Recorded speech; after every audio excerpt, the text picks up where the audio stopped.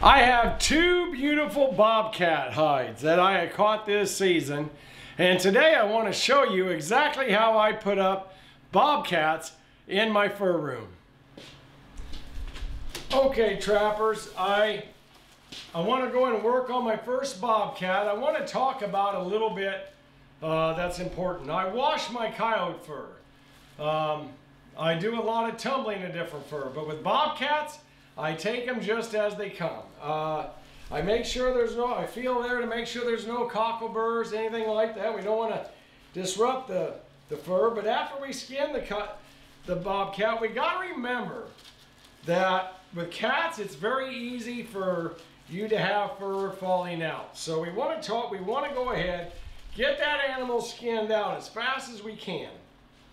I generally leave the legs long, and hopefully they're not long, and that's for presentation. I don't know how much they really use, but I tell you, if you end up getting these tanned, you'll want to have a long leg just for that.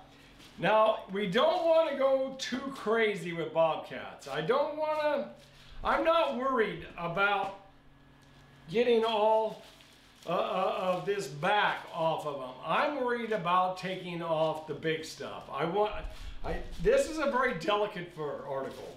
So let's go ahead and just be real easy with what we got. I'm putting it on my fleshing beam. And like I said, we got two of them. I want to go and clean this head up just in case I choose to go ahead and get it tanned. I want to do that anyway to help preserve it. But most of the time, my animals are for sale for fur articles. The head is really normally worthless. They're going to cut the head off. They'll use the rest of the skin, primarily the belly. So let's go ahead and grab our double-edged knife, and I'm going to go ahead and use the sharp side of my double-edged knife up here around the head. I don't really want to go crazy on the other part, but I think we can get some of that. And just making some easy strokes up here to get some of that heavier muscle tissue. Not really too much fat. I'm going to go and push it with the flat side. There we go. And I'll do a little bit more. Always make sure your skin is tight on the fleshing board.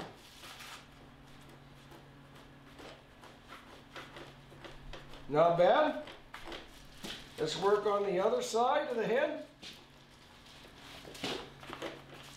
It will certainly make, I do turn my hides. Now with bobcats, I don't want to wait too long. They'll be very much too hard to turn if I wait too long. There's a couple of things I've heard that I haven't done. Let me go and get this guy done here. I ought to put a nail on the end of my board here for that. That would help me out greatly. I used to have a bigger belly and it used to hold it down. Not anymore. Just gentle slicing. I could go a lot harder than I'm going, but I'm just getting some of that sinew off. There we go. There we go. I'm going to turn the hide, keep the work in the middle of the board. Let's repeat the process. There we go. I'm not too worried about the nose too much. I'm going to kind of just brush it a little bit, but I would have a hard time holding it on there. All right. So there, I have that. I might get a kind of bump it a little bit of that to the side. Let's just go ahead with this. I'll grab my Weeby replaceable blade, and I'm just going to knife off this sinew. Just being careful not to cut into the hide, and get the big stuff off. Some of the cartilage I take off right now, but not really. I'm not really taking out cartilage on the ears. Like I said, I don't really sell my hides to go for taxidermy or tanning for the benefit of a wall hanging. But I just took off that little bit around that ear, made it look a lot better. It'll dry a lot better around the ear. Same thing here. I do a lot of knifing around ears, and that's, you know, and just anything I just really don't get. It takes just a couple of seconds, maybe a minute, I don't know. It takes whatever time it takes. And there we go. So I have that head much more cleaned up.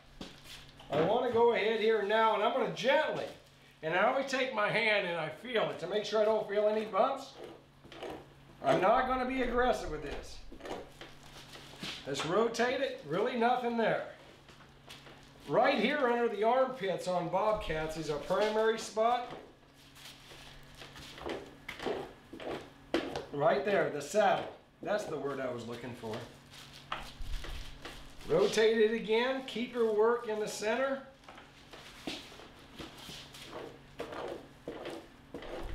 You can see them spots. I don't want to go too aggressive here because the spots, that's our money there, the belly. So go as gently as you can, but we still need to get this little fat deposits out of it. I'm going to rotate it again.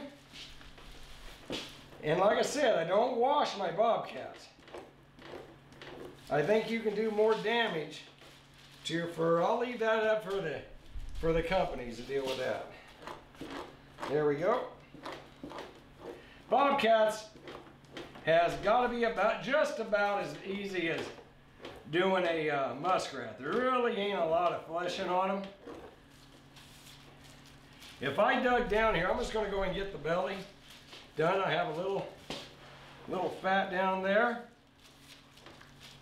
That way my belly's pretty much done.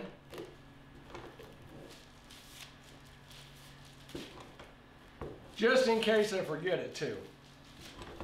There we go. Let's rotate it. So there we're up by our arm again.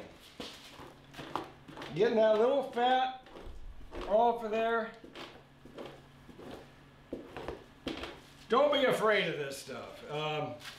If you've never fleshed anything in your life, right now, and I'm not trying to say that raccoons are less valuable than bobcats or coyotes, but for the value in the fur, try putting up some raccoon. Start getting some practice.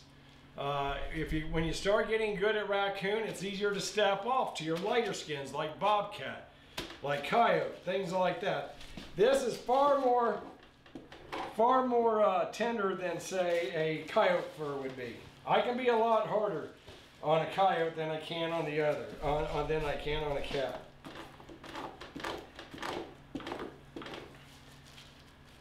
So that some of the saddle doesn't really want to come off, and I'm not going to worry about it. I can do far more damage to the cat by insisting on a perfectly clean pelt. I don't need to worry about it.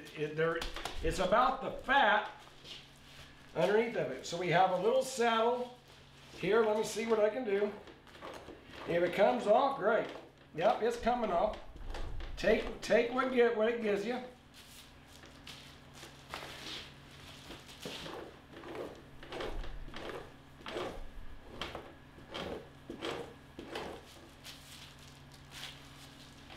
Rotating it again, bringing the work back up to me.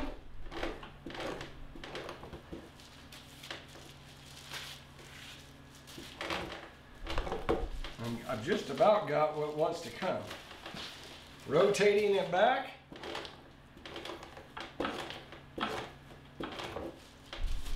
We get down to this point and it doesn't want to come off. Instead of me doing too much, I'll probably knife off a lot of this when I go to board it, or I could do it right now.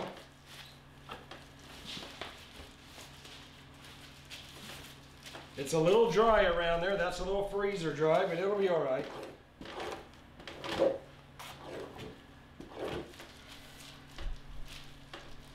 And one more rotation and I about got this cat. That's how easy a cat is. Make sure there's no meat still stuck from the skinning around the animal. The tail looks nice and clean. I really don't have anything between the tail. Kind of loosen that muscle up. Okay, let me go ahead and use my knife. And let's go ahead and get this cat kind of, some of that sinew off of there.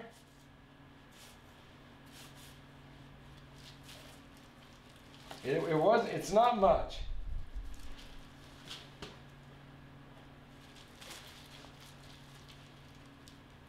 I might work on that a little bit more with my knife.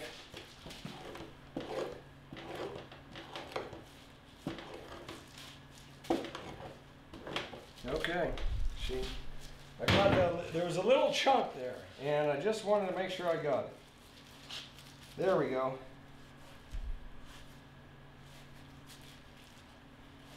There we go.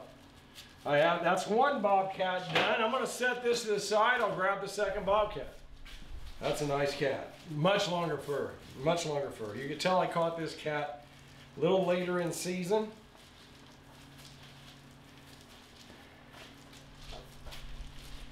Now these have to have a CITES tag, a CITES tag, whatever your vernacular is. C-I-T-E-S, I believe is the spelling or the acronym. And there we go, my legs are out. Let's repeat the process on the second tomcat. This one was definitely a tom.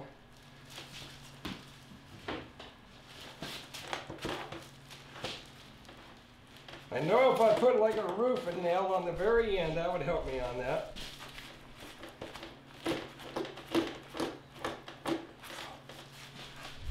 Just kind of using the sharp side here of my knife, being gentle with it.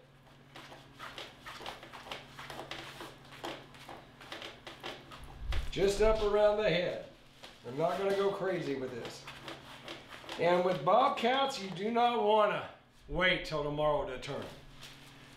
You're going to have a very hard, they're going to dry very fast.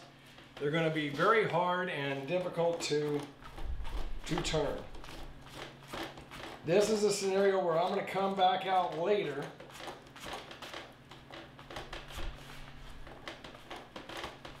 and turn this hide. But I need to dry it with the skin side out for a few hours. There we go. While I have it on this angle, I'm going to go ahead and scrape a little bit around the neck. That looks pretty good. There's really nothing there. Let me rotate it back and kind of clean up my ears a little bit. Now folks, for those of you that don't know, this is not tanning. I'm not tanning the hide. The process is, in order for me to sell my hide, to get the most amount of money for it, is I need to flesh it. I don't want to call it stretching, but it's on a stretcher. That's only to get the product dry, and I actually will hang it on a stretcher until the hide is dry. Then it will keep in my shop without refrigeration until I'm ready to sell it or send it off to be tanned, whatever along that line. This is just the first process in several processes before you either make a fur garment or make a wall hanging. This is just the first stage. There we go, kind of got that. There we are. Looking pretty good. I want to go ahead and do this side while I have it. Make sure it's taut. It's smooth.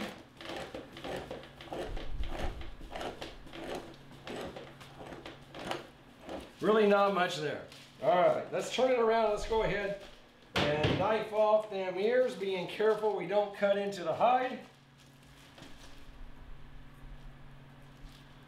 Very good, I got it in. Question come up to me is, what do I do if I cut into the hide? That's kind of common. Well, just get some needle and thread. I like to use a veterinary needle. I think is what some people call it, or an upholstery needle. It's got kind of a half moon configuration to it, and I just simply take some upholstery thread and I sew it up. Some guys use the fishing string called spider wire, something like that. Some people use monofilament, but you want to sew it up while it's still green. All right, let's get to the back of this bobcat.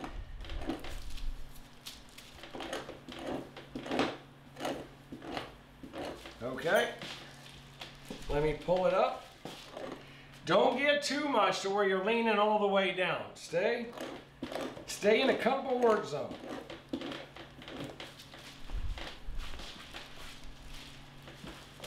Now we're starting to get into that saddle area and around the, you see this little fat right there on the inner part of the leg. That's common.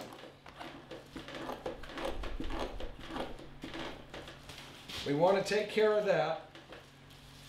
It's very important that dries properly. There we go. Being gentle, especially on female cats. You hit it, you hit a T, and you can run into some problems. There we go. Being careful. Let's go to the other side. Keep rotating it. I maybe went down a little too fast. Let me back it up. Yep, there's some. Get that on there. Again, don't be too aggressive. I think I said that about 5 times already. But there we go.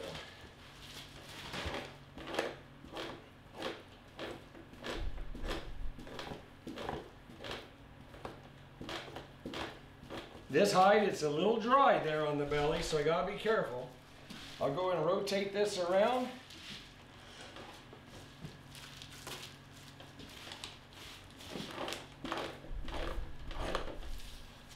Keep your, there we go. If you gotta work real hard at a bobcat, you probably need to stop. Some of that saddle's coming off of that old Tom.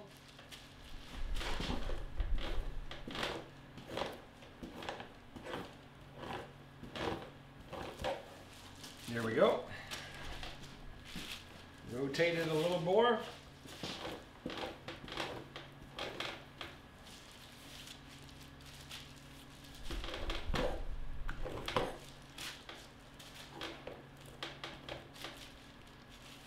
Gotta be a little careful there. Okay.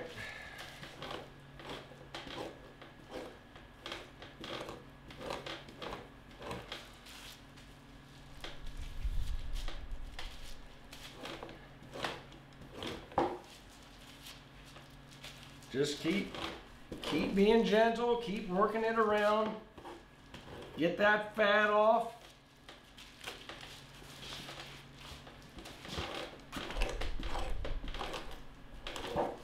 Okay.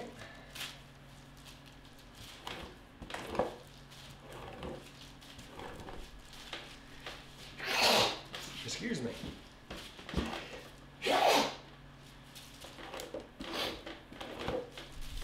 You can tell it was dusty where I was at. The dust is just flying off of this. It's like like I'm testing them for wind direction in here.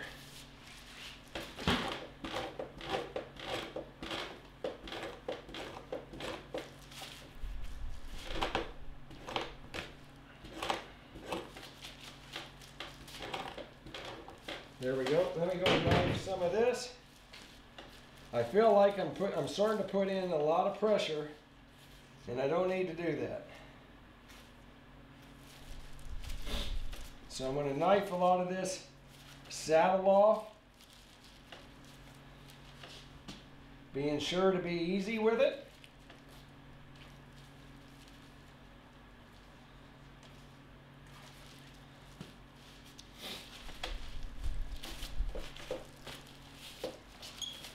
I think I about got it. I'm going to go ahead here and kind of work the bottom edge in case I have some meat.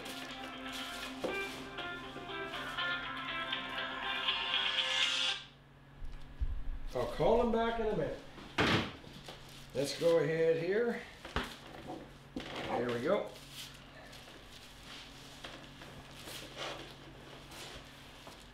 Normally I have this braced against a wall, so you have to forgive me. It's moving a little bit. There we go. There's a little fat right there. Let's get rid of that. I feel pretty good about it. I think I got it. Let's go ahead and move on into boarding. So the way I'm going to board my Bobcats is I'm going to use a solid board. I like the way the presentation of the Bobcat looks. I have a smaller Bobcat and I have a larger Bobcat. So I'm going to go ahead and position one cat. I'm using a smaller raccoon board for this one because the dimensions are right along with that, with the Bobcat Otter board is what this one is. That's an actual Bobcat Otter board. Normally I don't catch a terrible amount of Bobcats in a season. If I catch them, wonderful. I can space them out and use just a couple boards. The smaller ones I found I can use just a smaller medium-sized raccoon board and get along just fine. So let's get this process going. First thing I want to do is as always, we want to put the front legs on one side and the back legs on the other, or the tail on the other. Have it lined up and centered. So we're going to shift this Bobcat around a little bit. Shift it around and pull it on down. Very good. And I'll do a little knifing here when we get done. Make sure I have enough room, and I do. It's perfect. So let's go ahead on the back side of our board, and I'm going to give it a little more tug. Now with Bobcats, we're going to use a lot of pins. The way I've been taught, Rich Thurman was the guy who originally taught me. But I'm going to go ahead and I'm going to stick one pin here in the tail just to kind of hold that side. Now, don't forget, we have to use a belly board on these or we're going to be very disappointed. We don't want to have that. So again, making sure that the cat, I'll go ahead and I'll bring the camera a little closer and we're going to go and pin this rascal up. Okay, we have our work in front of you. Now I can see the spots on this cat. And I'm going to end this, and they are not lining up. They're kind of currently going on a diagonal direction, so I need to rotate this a little bit. So I'm going to remove that pin for the time being because I want to have this straight. And I want the spots where the spots need to belong, and that's on the belly.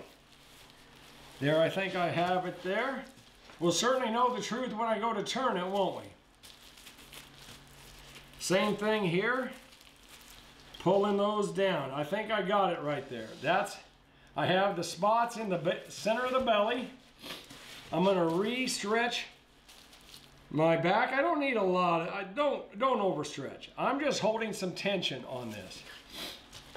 The next thing I'm going to go ahead and do is stick in my belly board, and I'm going to stick this all the way through past the nose.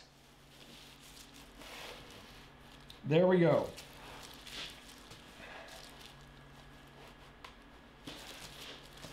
Get it down a little farther.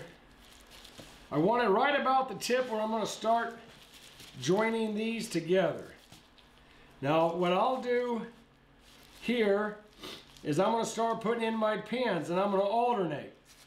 Left leg, right leg, left leg, right leg, and I'm going to keep them in the center with the, I don't want to have any flap. Let's repeat the process on the other leg. This way the pins aren't right next to each other, they're close. I'm going to take my gloves off. I just don't have a good feel for the skin and the pin. But if you watch my video, I don't do well with gloves. All right, next leg. Let's keep bringing it in. And what I'm looking for is I want this leg nice and straight, having the spots of the hind leg touching the spots of the other hind leg. I'm going to go and give myself a few here just to kind of hold that into position. There we go. Now I'll continue on. And again, we're going to keep this stretch here. All right, so I'm going to keep on working my way down, alternating my leg, making sure I'll go ahead and cheat this one on down and put it right beside the other foot. Because what I want to do here is I want a presentation of got my leg, got my glove caught in it. I want a presentation of all white and spots. There we go. And again, just fill in that gap. We don't want, I personally don't want to see a gap between the legs.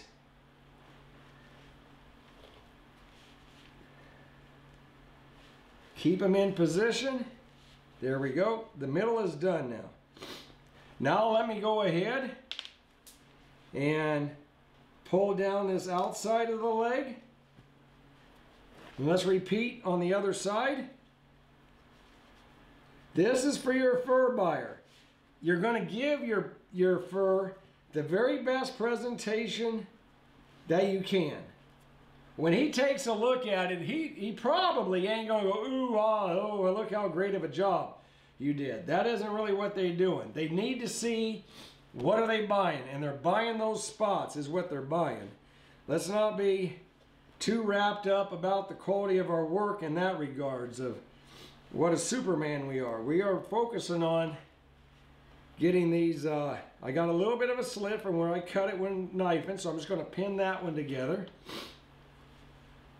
But I'll go ahead and pin it on the other side. So now I have that done. I'll pull it down here and I'm just going to square up the back. I don't have to do anything too fancy, just make sure that the skin dries. I prefer mine to be straight across. I'm not overstretching the fur here.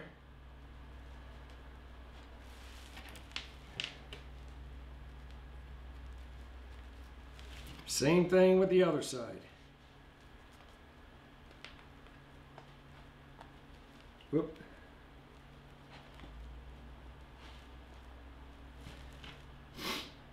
This side's a little drier, so it's wanting to ride up. That's okay. It's not that measurable.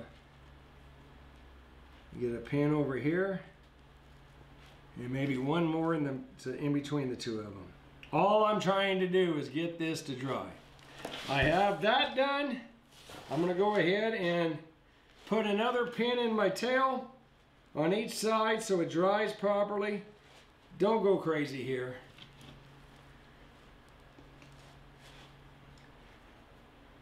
All I'm trying to do is make sure that my split tail dries. That's good enough. I don't have to go crazy with it.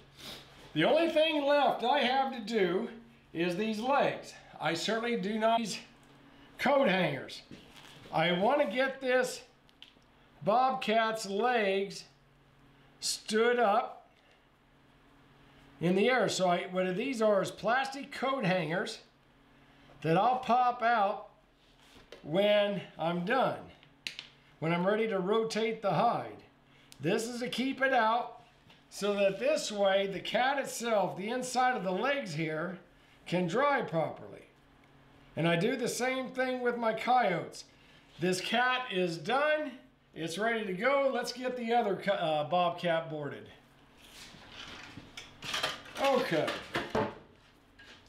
Let's go ahead and get this cat put on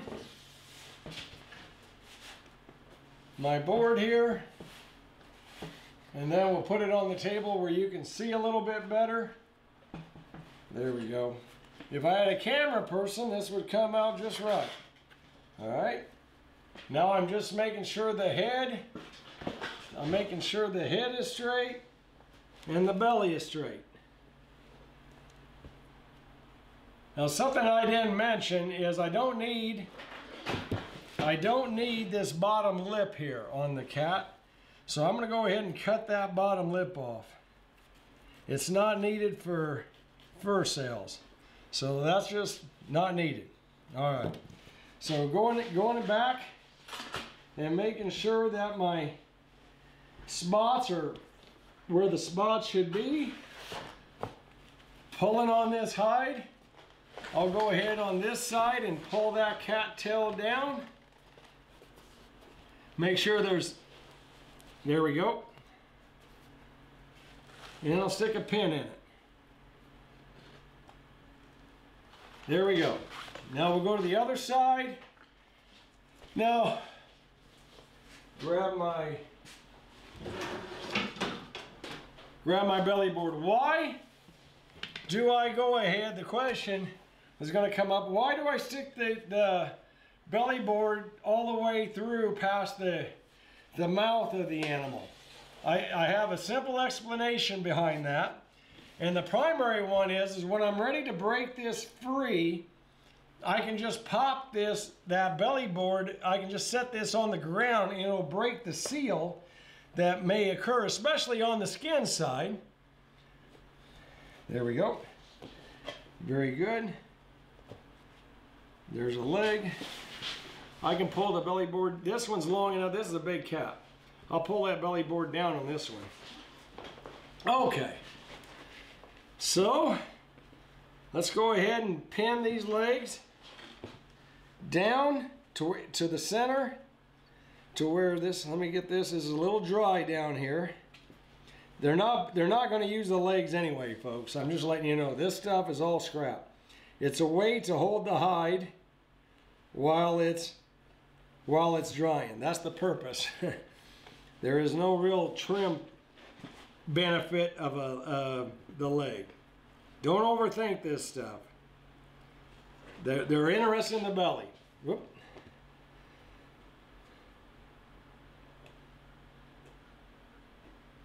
If it makes you feel better to do things different than me, then by all means do it. So I'm going to go ahead here and I'm going to start taking the hide and I'm going to start joining them in the center. A little bit there, a little bit here, and just alternate this back and forth.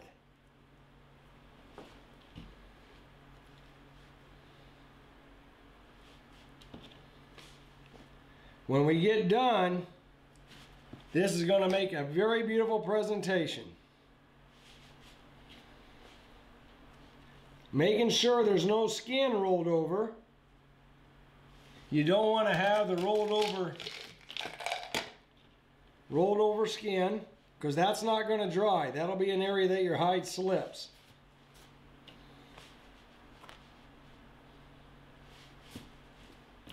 I think I about got it. And we're going to repeat the process up the side legs. This is for the purpose that we've helped the tannery by getting rid of much of that fat and sinew. Now, let's just say I found a clump of fat or something here. I can still go ahead and knife it wherever it is.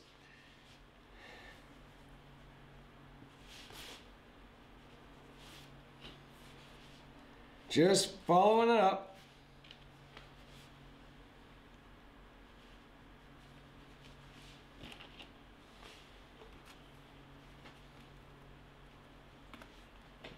There we go. Had a little rolled over right there. I think I got this. I got the bottom lip cut off. Let's go ahead on this side and let's pin that straight.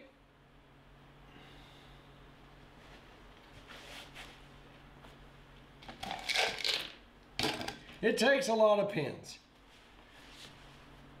to have this, to have the way this is going to look. I don't borax cats, I just don't do it.